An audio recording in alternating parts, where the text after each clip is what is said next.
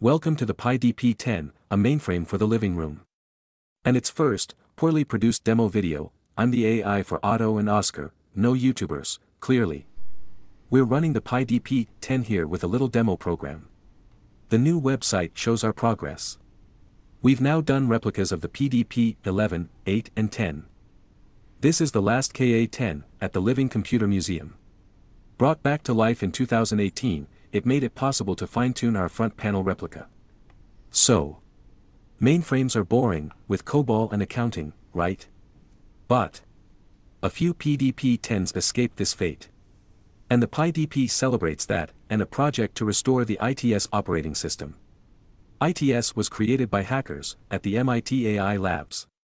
In the 60s and 70s, nobody else had access to a computer of this power, to just do whatever they wanted. It accelerated computer science enormously. Let's boot up the PDP-10 with ITS. We pull up the simulated teletype on its console port.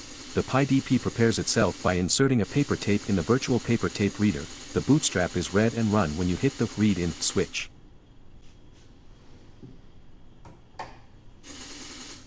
OK.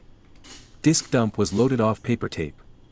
We enter ITS, escape, G, and ITS itself boots.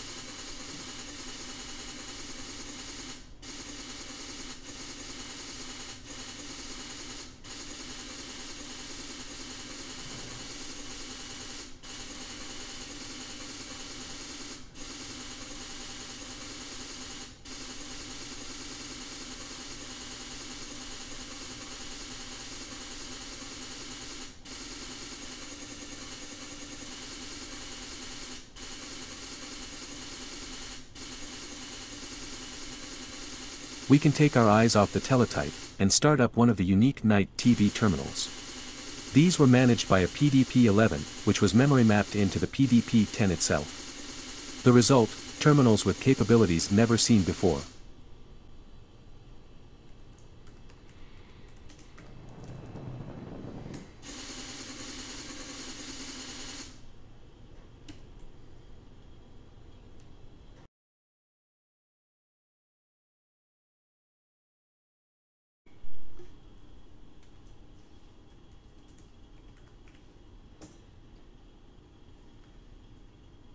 "16 of these terminals could be used simultaneously. With full bitmapped graphics displays. Not just unique at the time, but unheard of. A lot of display hacks have been recovered from MIT's archive tapes. Note the little clock. It keeps running while the user continues to do other things. MIT students had multi-user, multitasking graphics displays. In 1972.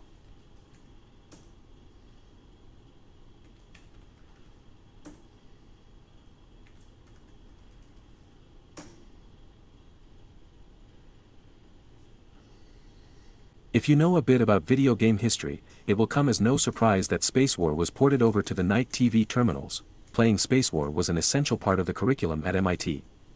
And the full version of Space War required scarce access to the high-resolution Type 340 display. With TV War, that problem was solved. Here, we browse through the game's directory. Lots of them. In total, there are over 400 ITS programs recovered. Today, we only focus on the light entertainment though.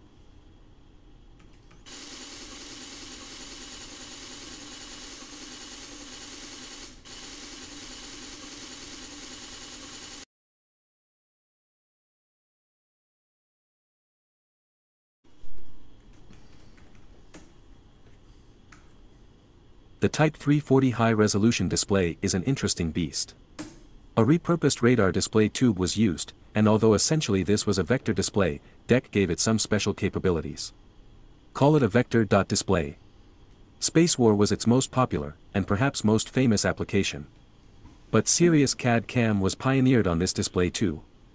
And one application, demo to visitors, triggered the first massive wave of interest in AI.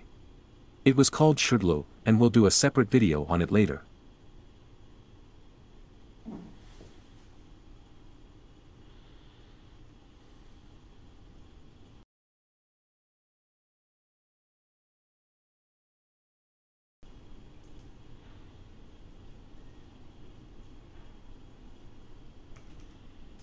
Night TV terminals were for MIT students, but ITS was the first operating system freely accessible on the ARPANET, which later became the Internet. People logged into ITS from everywhere. A popular terminal for this was DEC PDP-10. No graphics, and slow connections. But no matter from where you logged in, if the Type 340 display was free, you could use it. Here, a user logs in from a VT52 to run Peek. This is the ITS system monitor. It had a nice feature. Hit Ctrl Y, and it used the Type 340 display. With a light pen, you could flip through many pages of system information, but press P, and you could actually continue doing other things on the VT52 terminal itself.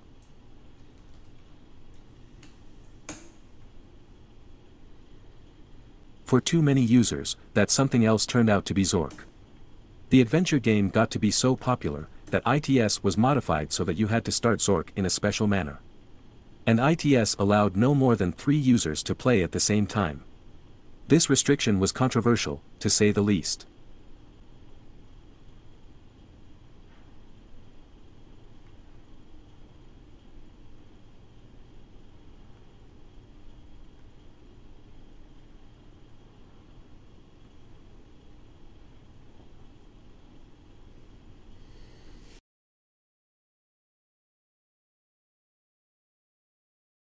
Let's open up a few more Night TV terminals on screen, just because we can. And just because the Raspberry Pi 5 that we use inside, has no problem at all with the workload. But we close with an important feature.